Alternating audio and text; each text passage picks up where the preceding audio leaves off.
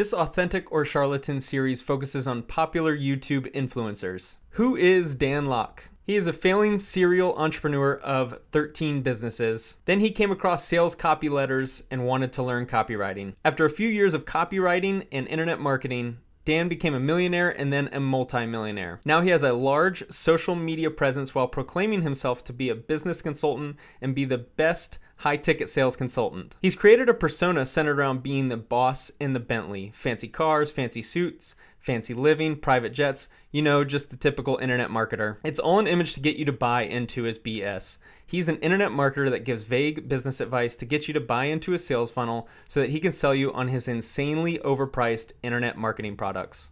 After I was making about $10,000 a month as a young guy, 21, so 22. At your peak, your copy services are $10,000. $10,000, and I was working one client, couple clients per month. After watching hours of Dan Lok content researching for this video, this was actually the first video I came across where there was any mention of being a successful copywriter. Well, let's assume it's all true. Then I think it's fair to assume that he did make pretty good money as a copywriter. That's not out of the realm of possibility. Based on what he explained, he met the mentor at a seminar, started working for him and learning the trade of copywriting, and then began making $10K a month as a copywriter.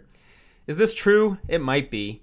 I think we can assume that it is. I think it's possible. Then he explains that he started his own copywriting company, and that's when he began making a lot more money. It seems like he got all of his first clients working for his mentor, Alan Jacques. Then he starts his own company and then immediately sees hyper success. That's a little bit of a red flag for me because he was working under this mentor and making pretty good money. Then all of a sudden he was able to start up his own company and using the same clients, using new clients. I have no idea. Then he saw this hyper success. Is that true? It's possible. I'm not believing it based on the level of success he's claiming. In a clip I'll play later, he said he accumulated $150K in debt. So in order to pay off his debt and become a liquid cash millionaire like he claims to be, in just a few years is extremely difficult, especially in a business like copywriting where these clients of his aren't exactly creating a new product every single month. If you go out and land someone that's willing to pay you $10K for a sales letter copy, then, you know, obviously that's landing a big client, but you would need to do multiple of these clients every single month for multiple years on end to pay off this $150K in debt and become a multi-millionaire. By going through his YouTube collection, I can see that by around this time is when he started to try and establish himself as a business guru. I think he was able to see how much money can be made on YouTube and selling courses through seminars at this time and saw that it was much more money than he can make as a copywriter. A big issue I have with this video is that it's titled What I Learned Losing $2 Million, 3 Best Lessons. But at no point in this video did he discuss anything about losing $2 million. Like most of his videos that you'll come across, it's all clickbait and mostly vague. And one of the biggest issues I have is he now claims to have lost millions of dollars, but then also became a multimillionaire. So we're talking about in order to become successful on the level that he's claiming in just a few years as a copywriter, he need to lose a few $1 million and then also make a few. This is starting to seem a little sketch to me. He's branding and positioning himself as this business guru and business expert, even though there's very little indication that he's actually ran a successful business at all. If we take him at his word, at this point he's only been a successful copywriter, but as I've dug deeper, I'm not entirely believing that as well. And at the end of the day, he's just like every other social media charlatan. He focuses on some large net worth or income to build up a brand. He does it through social media and by building up a following, because a lot of people like following success, of course, is that he's able to build up this following so that people can see that he's successful, even if it's just a characterized version of himself. And then at the end, when you have this following built up, then you can create some high-end course to sell all to these blind followers, and then that's where you make your real money. And essentially what happens with these people is that they will build up this image of themselves. They build up, imagine like a characterized version of themselves, this super financially successful person. And as they sell all these courses and seminars, they become the financially successful person, and they basically morph into that characterized version of themselves. Charging $1,500 to $2,000 a month with local clients, how much do you want to be charging? Oh, that's, you know, I never actually thought of that before. Maybe, you know, if I could get my retainer up to $2,500 a month, that would really help my profit margins for sure. Okay, and what's your cost of delivering the service? It's usually, you know, both $300. Okay, how many clients do you want to be working with? Well, the goal is, you know, I think the first milestone I need to get to is 50. Notice how edited this video is, which makes it blatantly obvious how staged it is. This video has more jump cuts in it than he has followers. The conversation is set up perfectly to help Dan send out signals that he's this high-value sales closer. It couldn't be any more scripted. Dan also has no sales calling experience, but now he's running a business around selling high-ticket clients. To my knowledge, he only has success as a copywriter, which obviously is sales, but selling over the phone in cold calling situations is probably a lot different than being a copywriter. To me, it's still two different skill sets. When I watch these videos, I can't help but notice that it's very obvious that basically what Dan did is he read a lot of sales books. He came across Grant Cardone on YouTube, on social media, saw him killing it, and figured out that he could do the same, because all of his videos are just generic sales advice that you'd find in $10 books at your local bookstore. So for 2 hours, I charge 10K.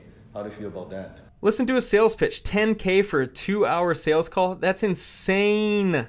If you have any sales calling experience at all, you can tell that this is scripted right when you listen to it. Does not sound anything at all like anything that goes on in the real world. And here's basically what his high ticket closer program really is. Dan building up this YouTube channel based on deceit and then selling his followers on a very expensive program centered around sales. He's living his high ticket closing brand now, but sadly the only people buying in any interaction are his blind followers. To his credit, Dan Lok is a savvy marketer who has built up this character as this sales closer expert and this savvy businessman who runs all these successful businesses. But the only tangible success that I've seen that he's built up has been his social media following. But just like most charlatans on social media, they're only successful because their brand is predicated on some character that they built, and the character itself becomes famous first. You ever notice how Dan only talks about how many successful businesses he runs, but he never shares any details about them? You never see any offices, you never see any employees. Take a minute to go watch Gary Vee videos, Gary Vaynerchuk, and see how transparent Gary Vee is. He's always in his office, he's got all these employees, he's got so much content out there showing how much of a real businessman he is. And compare that to Dan Lok and you'll see how easy it is to see how fake Dan Lok is. We're on Dan Lok's LinkedIn. Let's do a quick look at see how successful Mr. Lok was. Let's scroll down to his history. And we start with TEDx Talk in 2016. In 2015, he had a mentor show. But again, this is all after he claims to have been a millionaire and super successful. Then we see a few different businesses or different jobs, I guess, that he started himself. He's the founder of Dan on Demand, a mentorship program. He's got this YouTube, Closers in Black, but I want you to notice the dates. 2019, 2018, 2018, the host of the Dan Lok Show. He was this YouTube celebrity. Notice how everything is so self-proclaimed. Even here in 2009, this is the earliest date we've seen. He was a real estate investor, even though he's mentioned nothing about real estate in any of his videos. But just look at all this. Entertainer, TV host, YouTube celebrity. And then if you look at the dates of these, we've got Dan Lok, and I want you to really notice where in here is the success outside of YouTube. I don't see anything about his multi-millionaire copywriting success. I don't see any mention of that at all. And then all of these are 2019, closers.com, copywriters.com. You know, if he's claiming to run all these successful businesses, maybe they're successful. I haven't seen any indication that they actually are. But just a quick look on his LinkedIn is really raising red flags to me. Who doesn't love a rags to riches story? Every time I see anything about Dan Lok, it's self-proclaimed multimillionaire with no reason to believe he had a multi-million-dollar net worth before social media started. In this rags to riches story, he never touches on how he became successful. He consistently brings up how he started 13 businesses and failed at all of them. Then he became a multi-millionaire all of a sudden. He talked about how he went into crazy credit card debt and ran out of friends to ask for money. And this is where I think some of my insight into Dan Lok came out. Basically, when you come into a lot of debt, when you run up the credit cards like he says he did, you're going to be willing to do whatever it takes to get out of that debt. He even said that he ran out of friends to ask for money. And I think once he started seeing the money he could make by selling courses and seminars and blowing up on the YouTube by creating this character of himself, he figured he could make a lot of money, which is generally what you want to do when you're in a lot of debt. And another thing is he mentions that he had a really important mentor when he was running his lawnmower business, but in his interview with Omar in the Rags to Riches interview, he says that his first mentor came years later at the seminar, his copywriter friend, Alan Jacques, that I mentioned previously. To me, this is a little bit of a red flag. I mean, of course, with all the content he has online, there's probably going to be some type of consistency issues, but the fact that he is starting to sound a lot like Tai Lopez and Robert Kiyosaki raises major red flags to me. Go ahead, sell me this 10. Everything about Dan Lok in his videos is just vague, simple, generic business advice. And on all of the videos, it sounds like he read a book or two and then makes a video about the concepts covered within the book. Nothing about his teachings comes from experience, in my opinion. I've now watched a few hours of his videos just to prepare for this video, and at no point have I felt like he runs an actual business outside of his social media funnel. And I know nothing about Dan outside of these videos, which is telling to me. A lack of transparency is usually a major red flag. Content creator, I don't teach, I don't charge my stuff. You guys know, all my stuff is free online.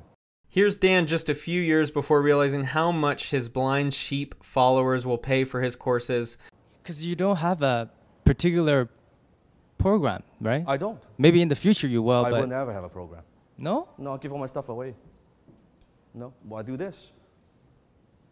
No, I have one. Actually, I'm going to take some of my programs from the past. I'm going to upload to YouTube that I charge thousands of dollars for. I just upload to YouTube. It's all free. That's what I'm planning to do actually next month. Because I don't need to make the fucking money from selling those type of shit. I make money growing my company. Why not package up a very simple sales course that you can find in any $10 book at your local bookstore and start selling it out to your millions of followers? Once you start seeing how much money this guy can make, that's, I think, when he changed his mind. Times your finances, 10 times your business, 10 times your marketing, 10 times your life. 10x. 10x your marriage, 10x the kids, 10x your time off. I want to leave you with this. His high ticket closer program is 7 weeks long and costs $2,500. For 7 weeks, you apparently learn all about how to sell high ticket clients on your services. The problem I have is that the people signing up for these courses aren't running businesses before signing up. They get sold that the course will help them learn how to have the easiest path to six-figure incomes by selling some magical high-ticket clients. So you learn some generic sales advice in the course, but when the course finishes, what exactly are you selling without any product or service yourself? Time to give Dan Lok a score. We have 5 criteria on a scale of 1 to 10. If the subject scores less than 25, then they are officially a charlatan. Above a 25, then they qualify as being authentic and trustworthy. First, we have authenticity, which is the truth behind what you share. I give him a 3 out of 10, 30%. I found a few inconsistencies in his speeches, multiple instances of straight up plagiarizing other internet marketers, multiple occasions of needing to really investigate if what he was saying was true, and the LinkedIn profile raised way too many red flags. Transparency. How much you share. I'm going to give him a 2 out of 10, 20%. If you go through his catalog of videos, way too high of a percentage of his videos is really vague. It took way too long to figure out his story, and not knowing anything about any of all of these businesses that he apparently runs keeps this score really low. Next is replaceability. This is your ability to replace the guru's info. I give him actually a 1 out of 10. 10%. None of his advice comes from experience, and you can easily find all of his sales advice in 2 to 3 of the most popular sales books.